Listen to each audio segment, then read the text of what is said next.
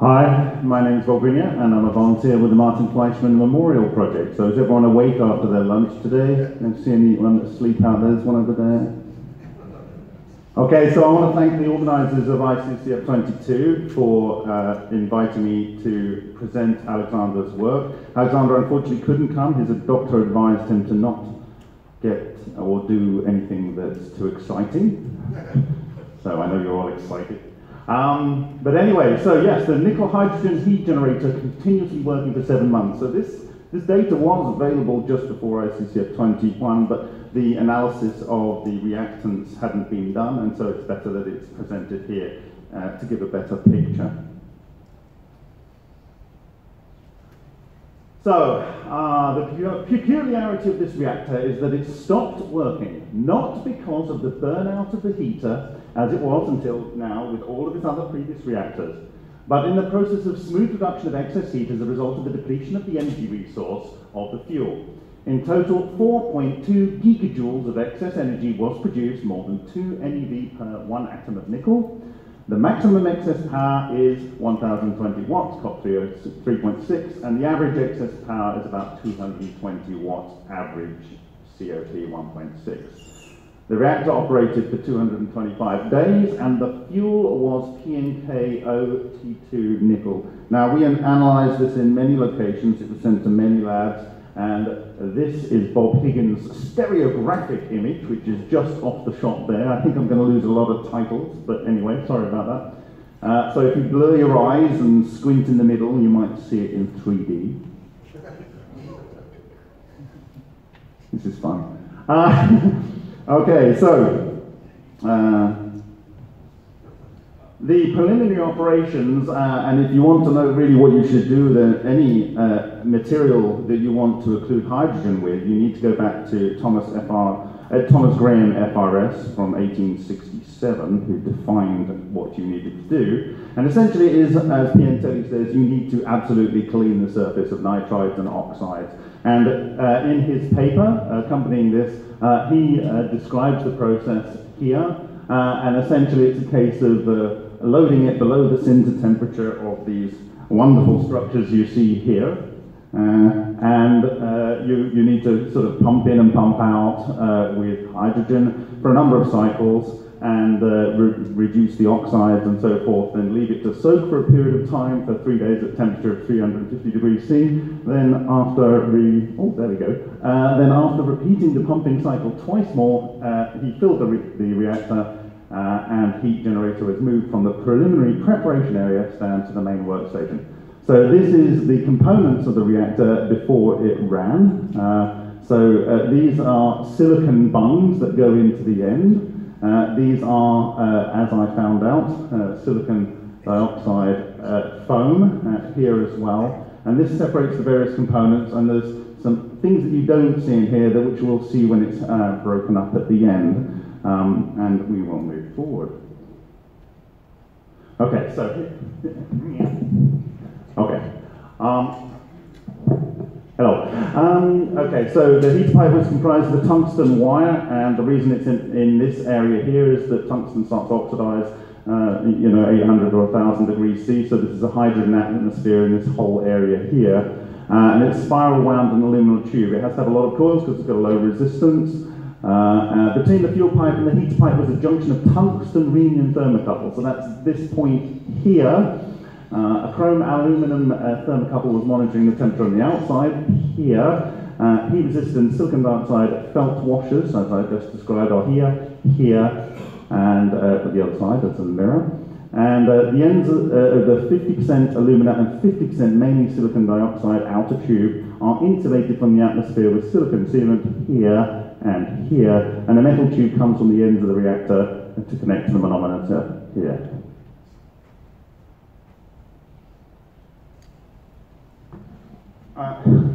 I'm going to skip over this, but basically the secondary winding has a 630 watt capacity. He switches between power. The volts and amps are measured here. He has a thermometer on the inside, a thermometer control on the outside with a TPM 500, pressure gauge, and a Geiger-Müller counter, and it's all computer controlled and recorded. He has a power monitor here. This is the actual setup you see with the ammeters and voltmeters and so forth. You've got a power watt meter down here, and this is a temperature controller, variac, and so forth. You can look at this in your own time, and it's in the paper. Okay, this is where I have to get detailed. So, during the first day, the electric current heating power gradually increased, which was accompanied by a smooth increase in the temperature inside the heat generator to a temperature of about 1,100 degrees C at a power consumption of 400 watts. Further increase of power up to 700 watts led to heating up to 1,500 degrees C and the appearance of heat generation in excess of consumed electric power of about 130 watts. After reduction of the electric heating capacity to the previous level, the excess heat generation capacity decreased to 80 watts, and the ratio of heat generating capacity to electric power consumption, COP, remained at the level of 1.2. The methodology for determining the excess capacity will be discussed later.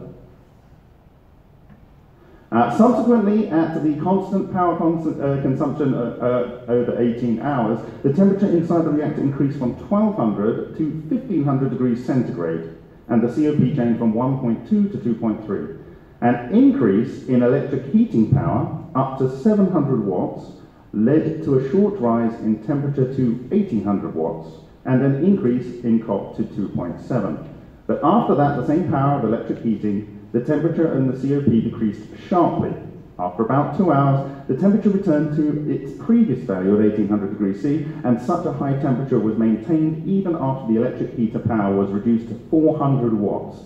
At the same time, the power of excess heat generation exceeded 1,000 watts, and that's where this 1,020 watt comes from, and the COP value reached 3.6. Such high values persisted for about 6 hours.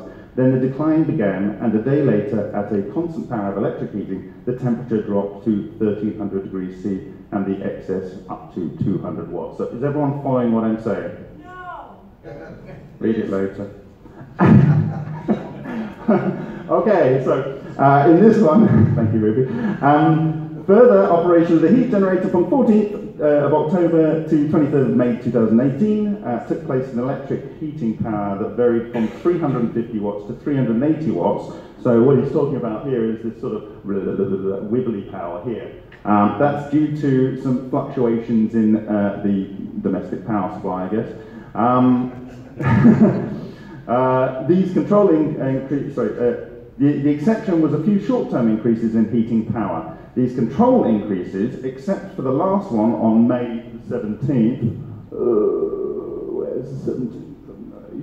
Somewhere over here. Oh no, I've gone forward.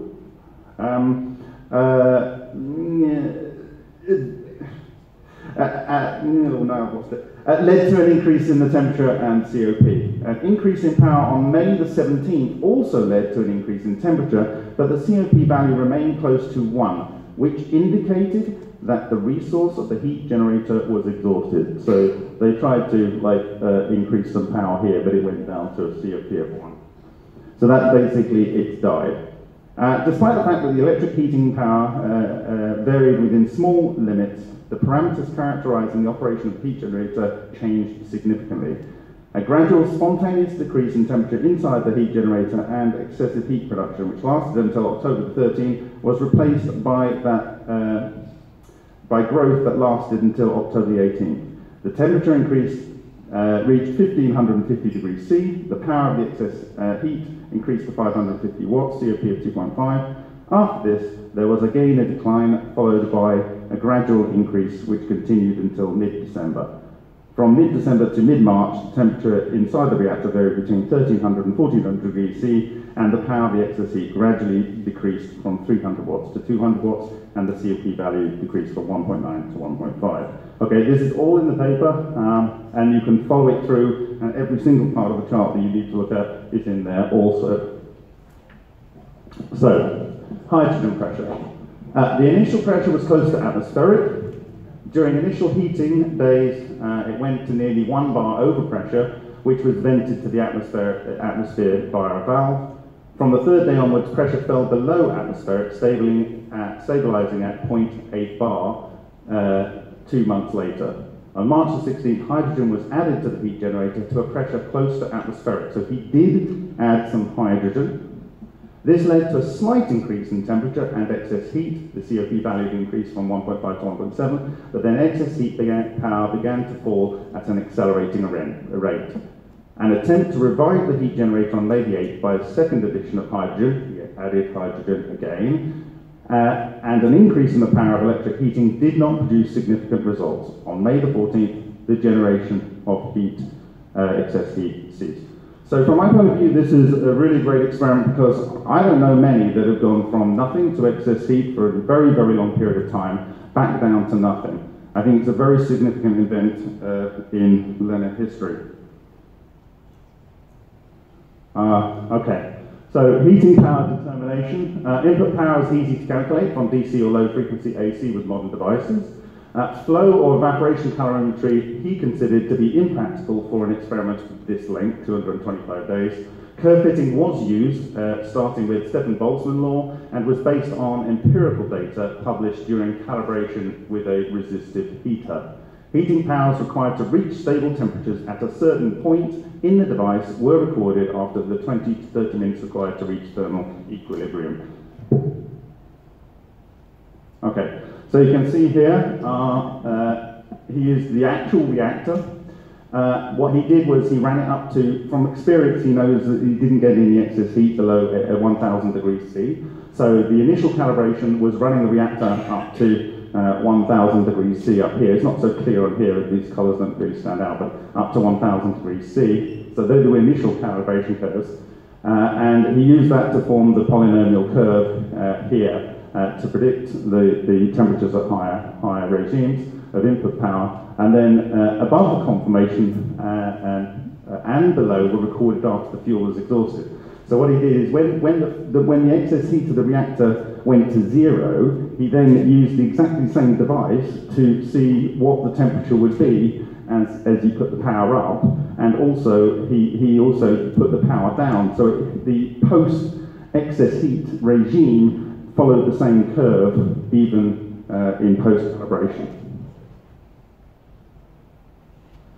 So this is some determining some excess heat. So measurements during operation before fuel was exhausted show no excess heat below 1000 degrees. So these are measurements during the active run. So up to 1000 degrees there's no excess heat, but as you go above 1000 degrees, it starts to deviate over here, and you determine your excess heat for the difference here.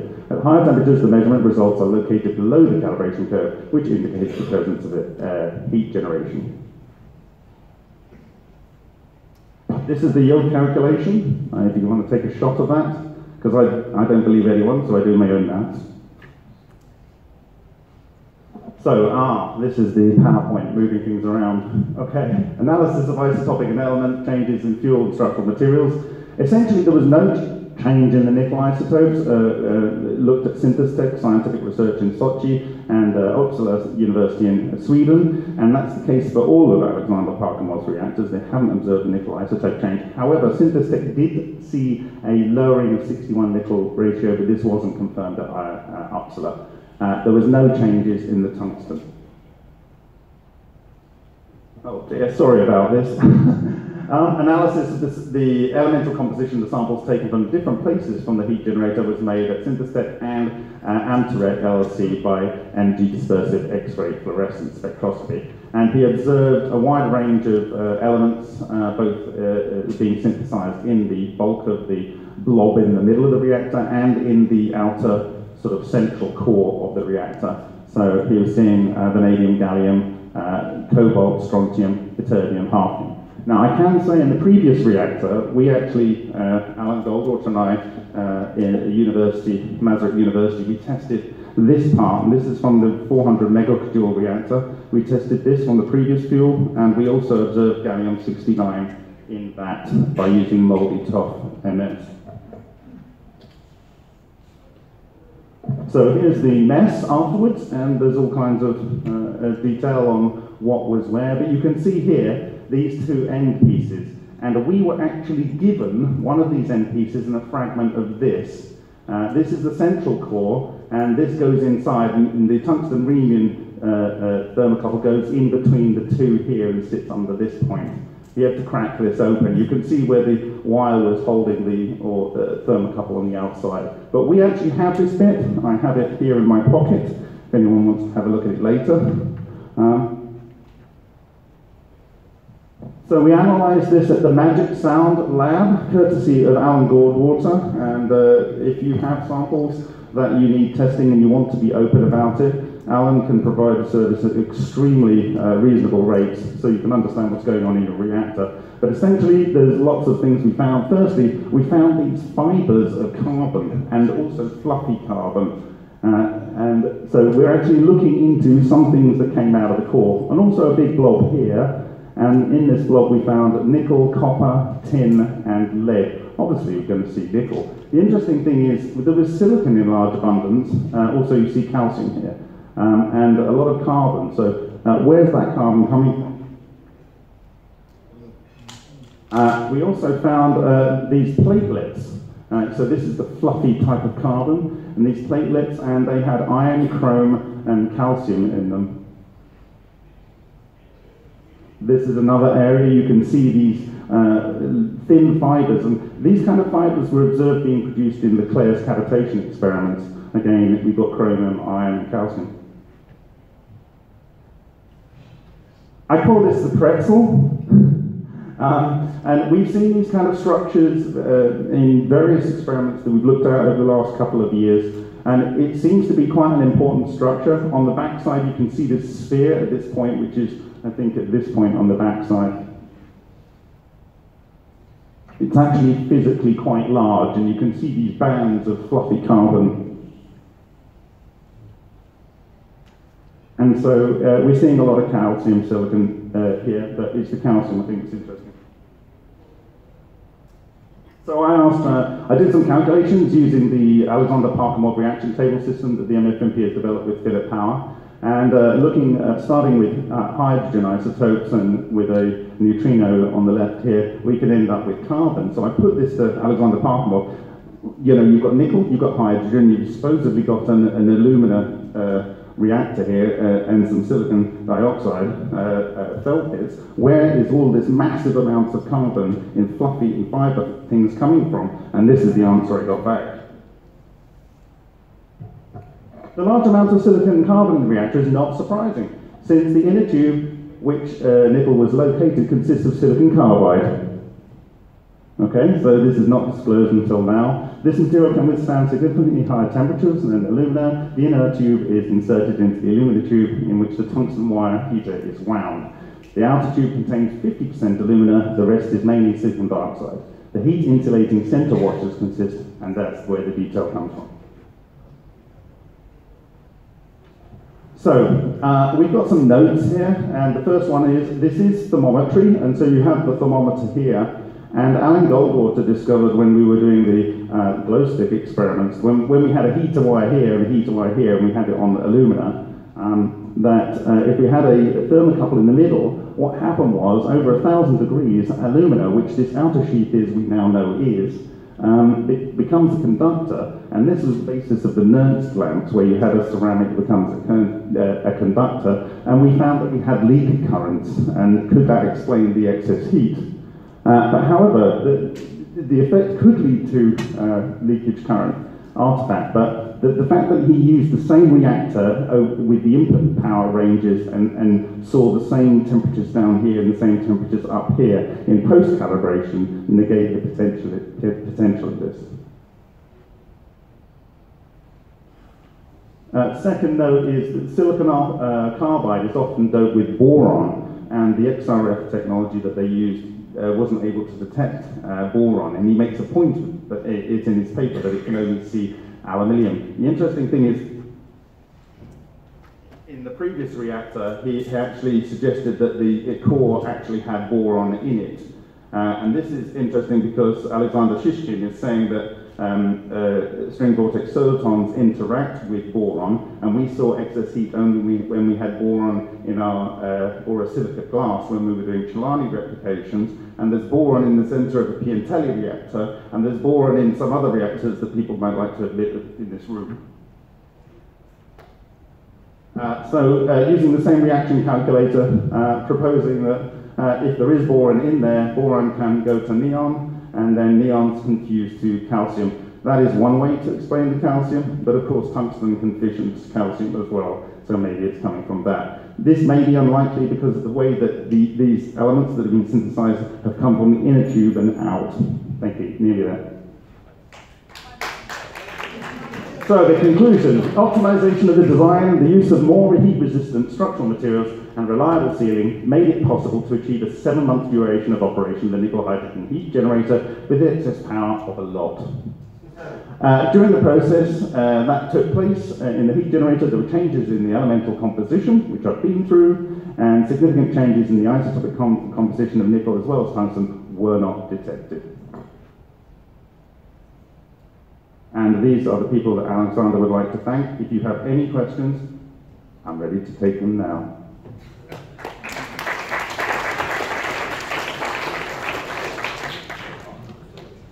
G'day.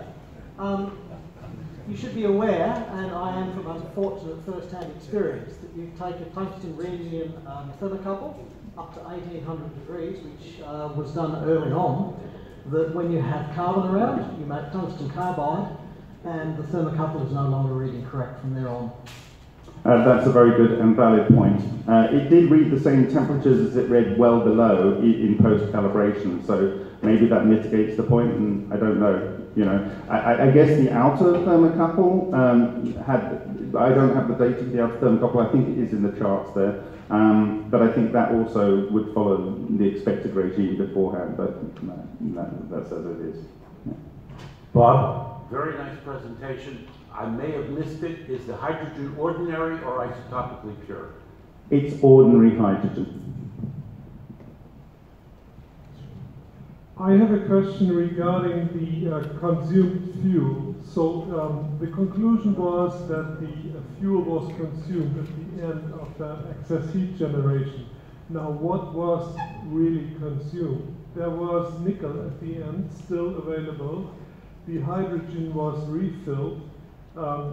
What element was consumed? So there's a many hypotheses.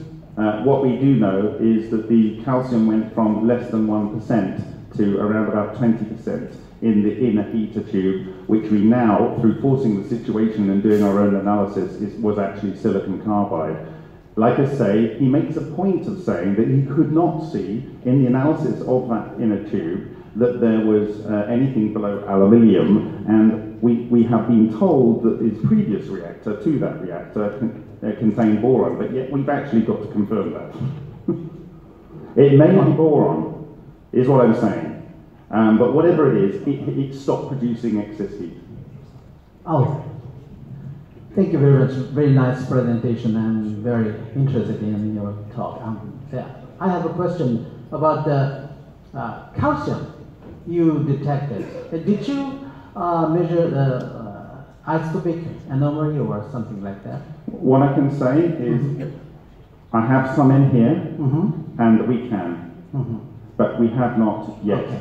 And in fact, they should have measured it at Synthes-Tech. They may have that data, but it's not public. But we have some material here, now that we understand that calcium is important, to be able to potentially measure that. Okay, good. Thank you.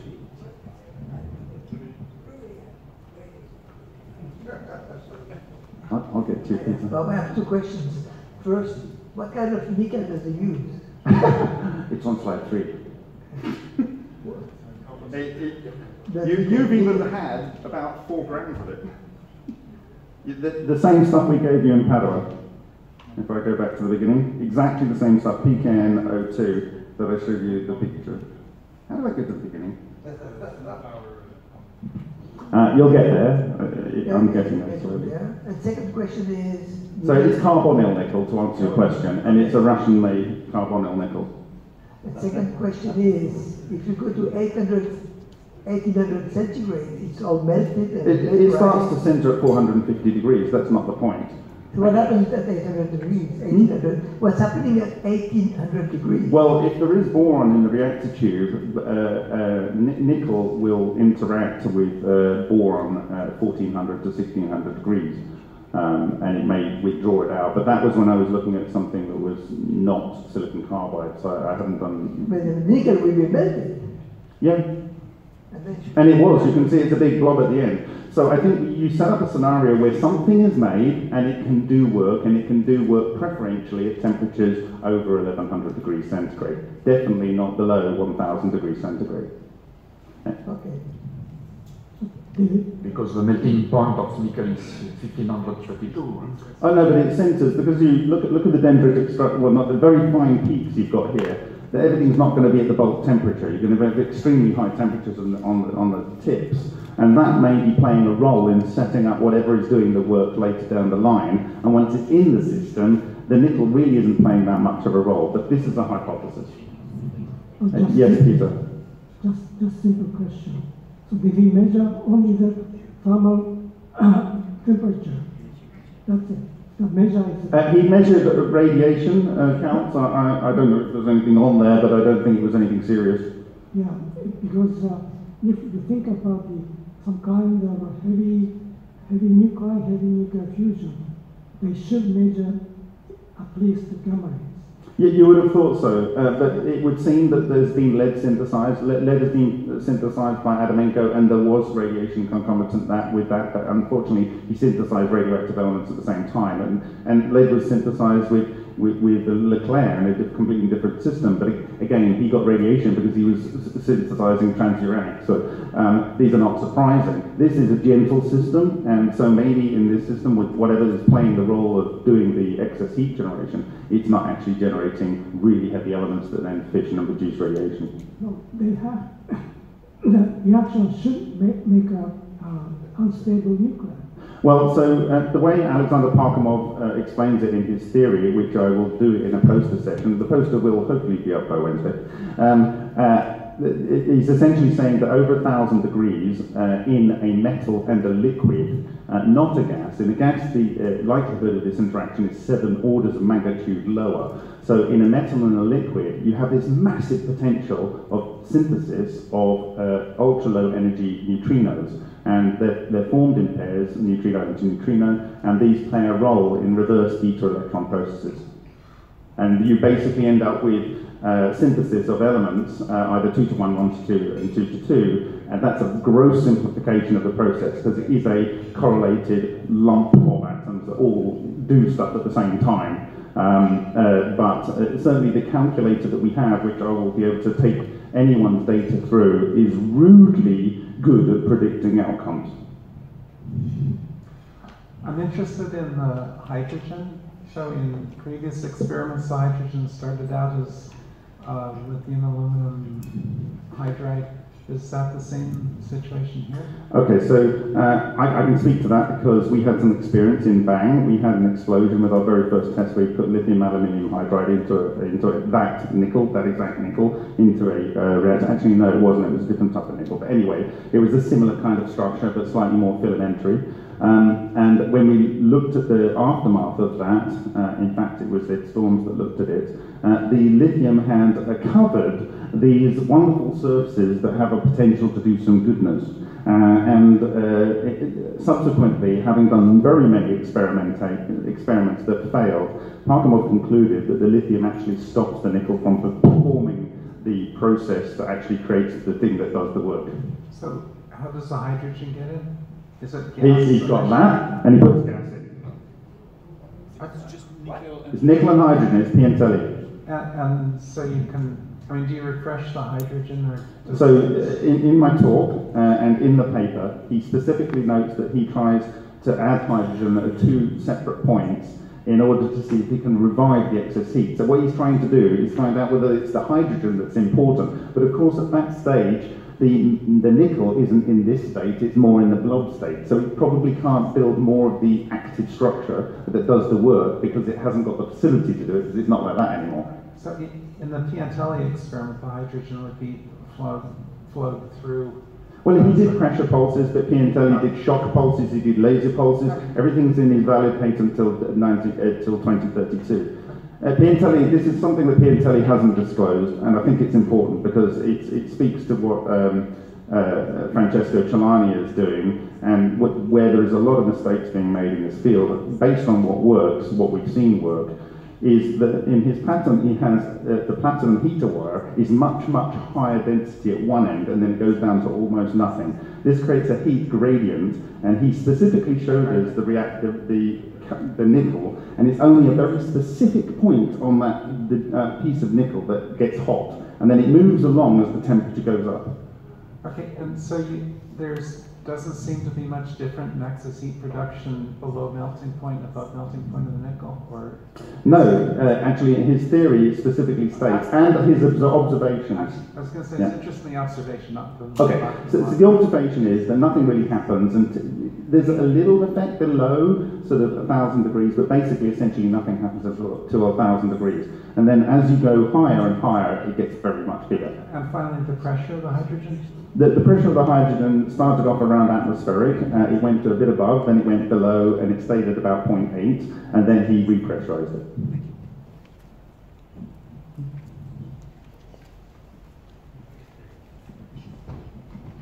What was the size of the carbon? The carbon, is a nanotube, or? I'm willing to share we have a lot more SEM imagery. They're very thin nanofibers that are really quite long. And then, if I go to the because want to be good, to check the crystal structure, it might be a new polymorph of carbon, which would be very interesting. It's absolutely mad what it is. I don't know what it is. So it would be worth to check. So you can see here, this is actually, the large sticks you're seeing are the segments of the silicon dioxide wool that was used to separate all of the components, okay? And the fluffiness that you see here is this weird fluffy carbon, and here this is you can see these fibers over here, and these are very similar to the fibers that were synthesized in the Claris reactor in terms of morphology. Yeah, could you show me again the nickel slide? With the isotopes? No, the MED slide of the nickel, how it is. Because there is a wide bar which seems to indicate 20 micron length, right? Sorry, what? So this one? Yeah, that one, yeah. The wide bar is 20 micrometers length? Yes. All the wide bar? Yes. Okay. And so each one of those is 2 microns. Okay, so... then it's subdivisions. Okay. So, as I have some background in catalysis in organic chemistry, and especially using organometallic catalysts, it's well known that the activation of a catalyst may occur when the atoms, and so there is a deactivation of the catalyst. So you are running with a catalytic reaction. And my question is, could it be possible to add something in this nickel, on this nickel, to avoid maybe the clustering of the material? Maybe, yes. Some nanoparticles or things like that? Well, I think people have done that in the past by putting in things like zeolites and stuff and looking at ways to separate the active structure. So imagine if you got some zeolite and you managed to get some water with these nickel particles in and you flowed it through, it would capture some of them and then they would be maybe enough separated. But I think when you're getting up to well beyond the melting point of nickel, it's really academic. You're always going to get it melting.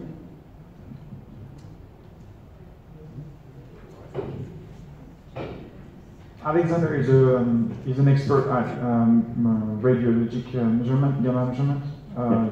Did he share any measurements during that very, very, very long experiment? There is observation by Zhigulov of strange radiation, but there's some debate about whether that is there or not, and so that's something that we need to maybe address. But strange radiation may cause secondary radiation that looks like normal radiation that we understand and generally talk about. So apparently there was strange radiation observed from this reactor as well as the woodpecker reactor. So maybe just a suggestion. Sorry, can I just do one follow-up point on that? Baranov and Zatelepin ceased working on powder reactors because they had a very large powder reactor, and they prepared it maybe in a similar way to as Parkhomov has described here. And they loaded it with fresh hydrogen, and at that point the entire lab filled with strange radiation. So they decided basically, until we understand that, they're not going to look at it again. What do you call strange radiation? I don't see that. Well, the only thing that's been really well studied is about the work by Alexander Shishkin and the team of about 9 scientists at Dubna Science City. And they've observed these bird structures on X-rays, and this has also been observed at the Moscow Physics Laboratory by Bogdanovich using plasma discharges. And he concludes because they can carry nuclei of atoms out of something through metal, that it has to be a neutral structure, and it masks the charge and inertia. And then when it gets into an X-ray plate, they actually have seen and characterized pits, both the diameter of the pit and the depth of the pit, that's based on the atoms that have been captured by the string vortex soliton as it's traveled through a gas or a metal or something. So and they've actually well characterized. So if it goes through nitrogen with a factor, you see the depth and the width of the pit here on the X-ray. So, just suggestion.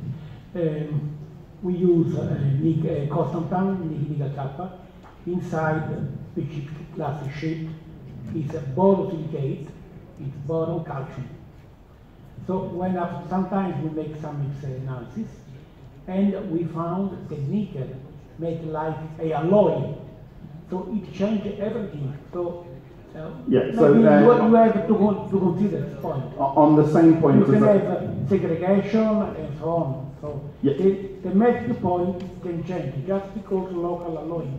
Yeah, and I mean, the alloy can happen at a distance as well. So as I was just saying with Mathieu, you can get the transport of material to other places in the reactor. And for instance, I didn't show it here, but in the outer sheath, the very outer sheath, we have spheres of iron synthesized, maybe synthesized, but we've got spheres of iron inside the large chunk spheres of iron inside the actual ceramic sheath. Extremely sorry to interrupt the discussion, but we are asked to go for a coffee break. So please enjoy the coffee break. If anyone wants to ask any other questions or see the samples, they're welcome to.